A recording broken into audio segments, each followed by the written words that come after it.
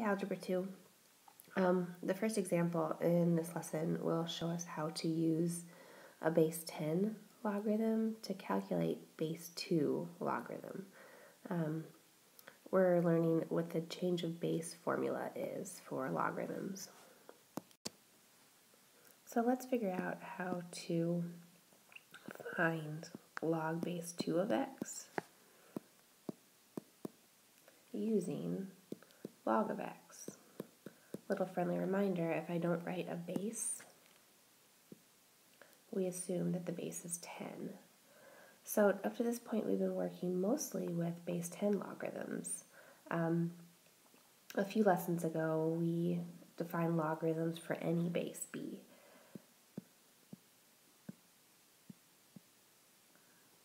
And if you remember, we could say that log to any base b of x equals L, therefore b to the L equals x, right? Well, today we're going to say that, all right, so we have L equals log base 2 of x.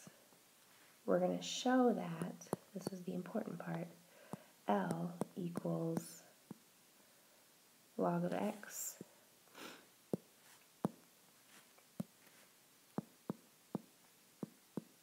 over log of 2, all right?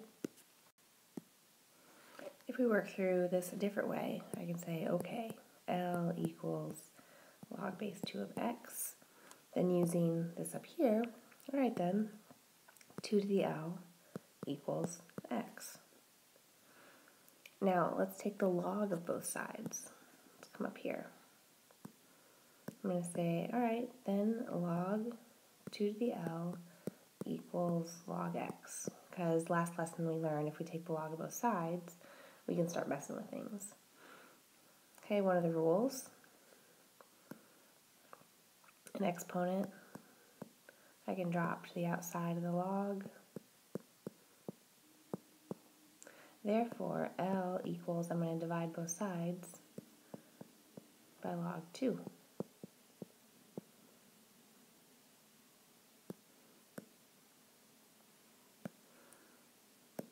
Therefore, L equals log x over log 2.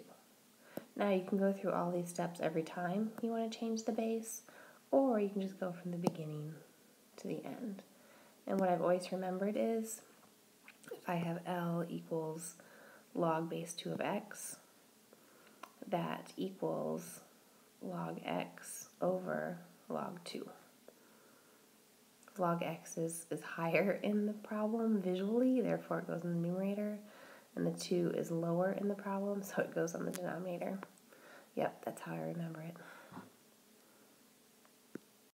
So what we're going to remember here is log base b of x. I can change the base and make that log base 10 of x over log base 10 of b. And base 10s are in our calculator, so we can calculate them, right?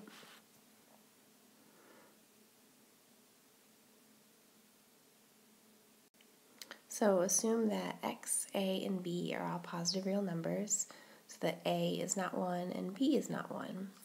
What is log base b of x in terms of log base a of x? The resulting equation allows us to change the base of a logarithm from a to b.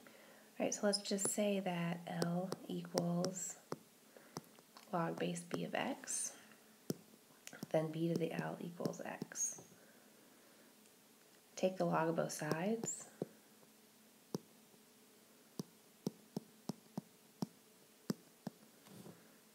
and then drop that L in the front. All right, we just did this. Divide both sides by log b.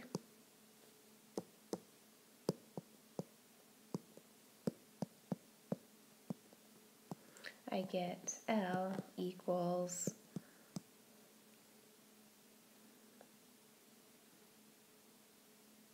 hold on, sorry.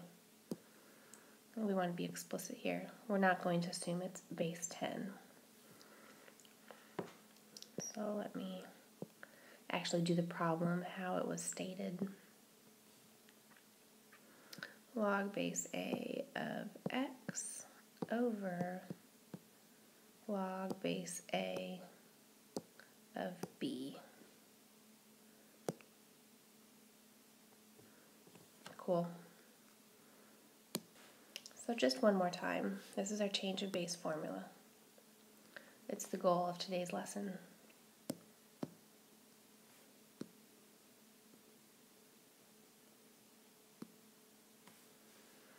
We have log any b, log base b. B can be anything. We're going to change that into log base A of x over log base A of b.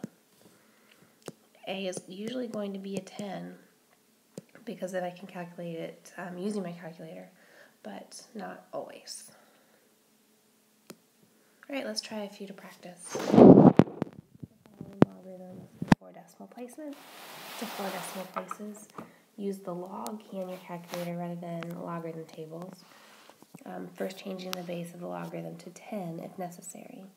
So here I have log 3 raised to the 10, or sorry, log of 3 raised to the second power. So this is log of 9, and if I throw that into my calculator, and that's base 10, so I can put it in my calculator, that's approximately 0.9542. And honestly, this should be a little more accurate since I rounded. I could also say this problem is 2 times log 3, which luckily I get the same answer. Just refreshing your memory. Okay, how about for this one? Here I have to actually change the base. So I'm going to go log base 10 of 9 over log base 10 of 3. This right here is down there, and that is up here. I throw that in my calculator, and I get approximately 2.0.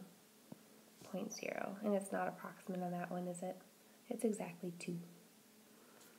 I could also on this one say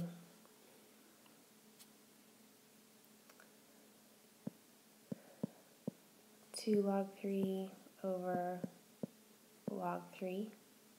That's if I drop my exponents before my log.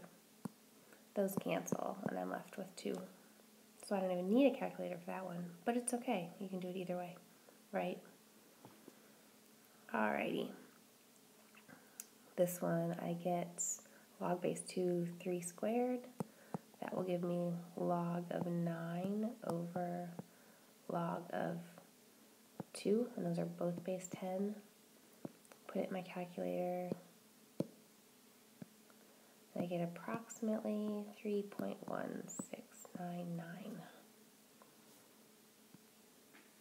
Okay, number 3, letters A through H, we did a few lessons ago. So, I mean, if we were in the classroom, we might have a little exercise where we could write all these down, but you've got them in your notes from a few lessons ago, or last lesson. So I'm not going to record over them again. You can look back and refresh your memory on the rules, but we just did a whole problem set on it yesterday.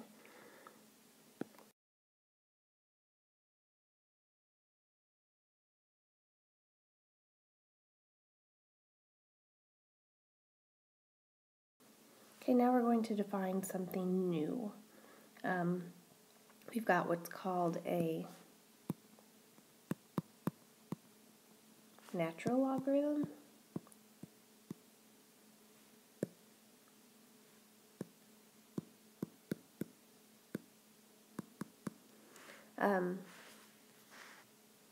Natural logarithm, the symbol is Ln.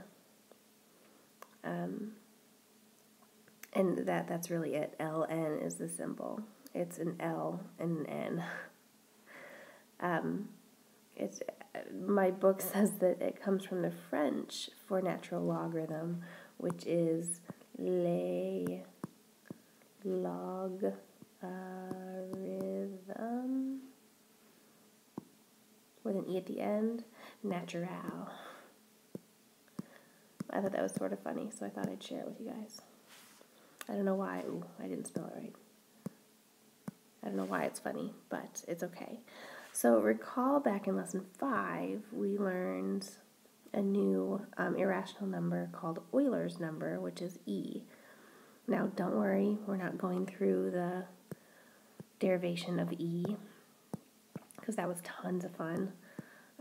E is approximately 2.71828, and it's an important number in lots of different methods of math, but we frequently use it as the base of logarithms because exponential functions, remember E is something that we use in exponents quite a bit. I've told you guys that we use E with continuously compounding interest, etc. So when E is in an exponent spot, we can use logarithms to solve for things when they're in exponent spots. So because exponential functions with base E are used to model growth and change of natural phenomenon, remember that's how we developed E, a logarithm with base E is called a natural logarithm. So I'm going to repeat that. Because exponential functions with base E are used to model growth and change of natural phenomenon, so exponent functions model growth and change of natural phenomena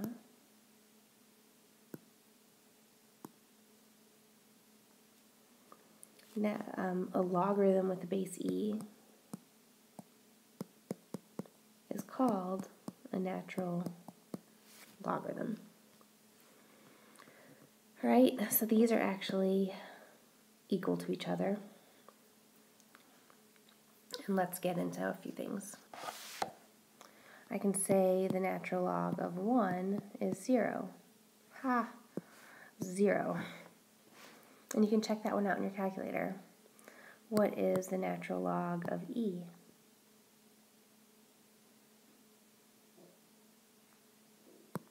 That's also 1. Because remember,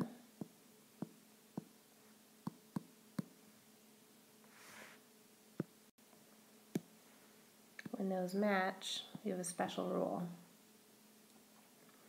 How about log E squared? Well, the rules still apply.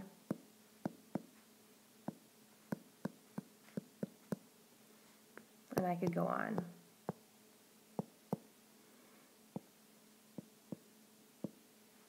Oops.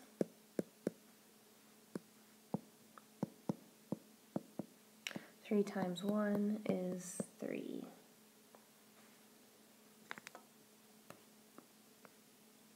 Alright, you'll see in your calculator a log button and a natural log button. Okay, those are the most common things that scientists use, so that's why your calculator has those two. And that's why we're learning the change of base to calculate other things. Alright, use the natural log and the log keys in your calculator to find the value of each logarithm to 4 decimal places. Well, this one's easy. It's 1, 0. It's easy, right? And here we have a 2. And here we have a 1. Okay, those are the easy ones. So go ahead and crunch the numbers in your calculator to figure out the rest of them, and I will fill mine in too. Alright, there you go. Now let's talk about these.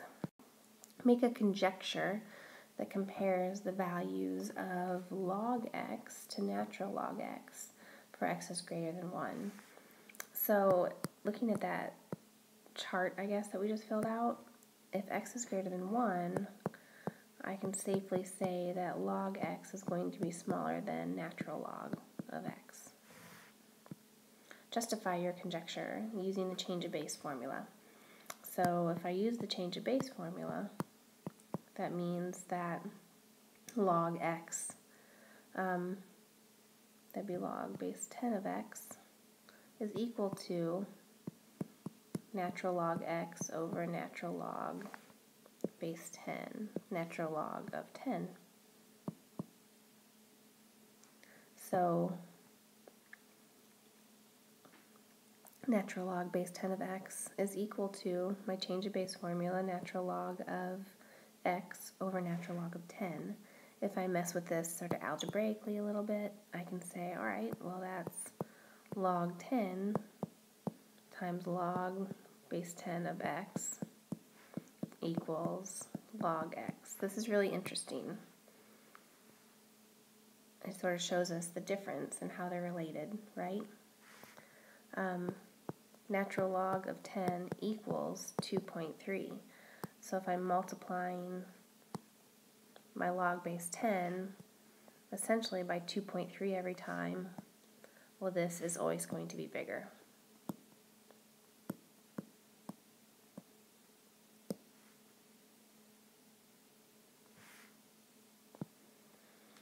All right, let's do some more examples. Now, we've done these in the past. We're just going to get a little bit more practice with our change of base formula, right? Our natural logs are treated the exact same way as our log logs, right? So we mess with them in the same way. We still use the same properties of addition, subtraction, etc. So let's see what happens if we want to write this as a single logarithm. So you have subtraction and addition. Let's go ahead and write them together. So here I'm going to change that middle term to a natural log 1/3 raised to the -3.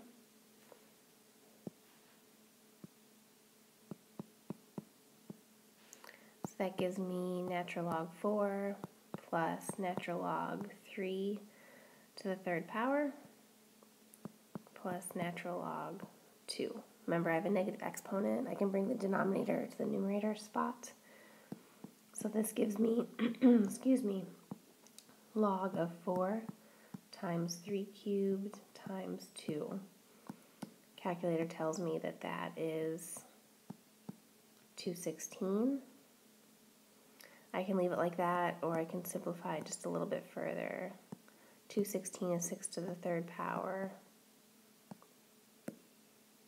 which gives me 3 log 6.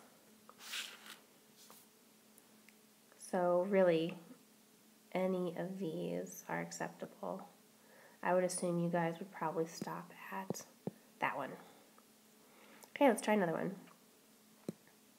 See here I have log 5 plus log 32 raised to the 3/5 minus log 4.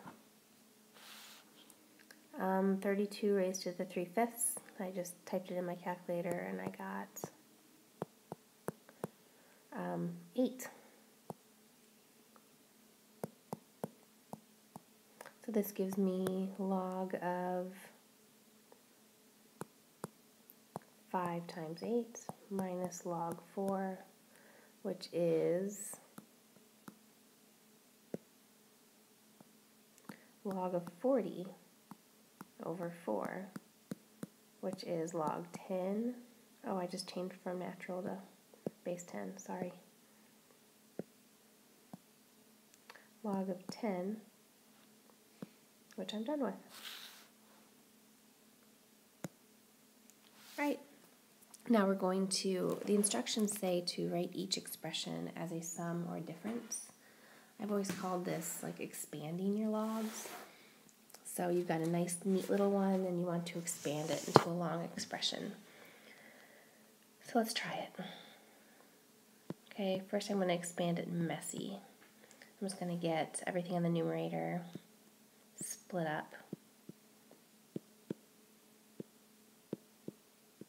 and then subtract what's on the denominator. That's interesting. I have a log e. Okay, let's take our exponents and drop them in front of our logs.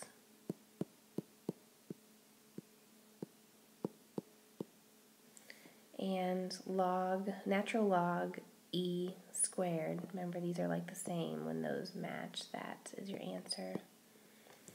And there we have our answer. So you do need to simplify them, like leaving that log e squared wouldn't be correct. Cool. All right, let's split it up. I have log x plus y quantity squared minus log of x squared plus y squared. That'll give me, this exponent drops to the front, 2 log x plus y minus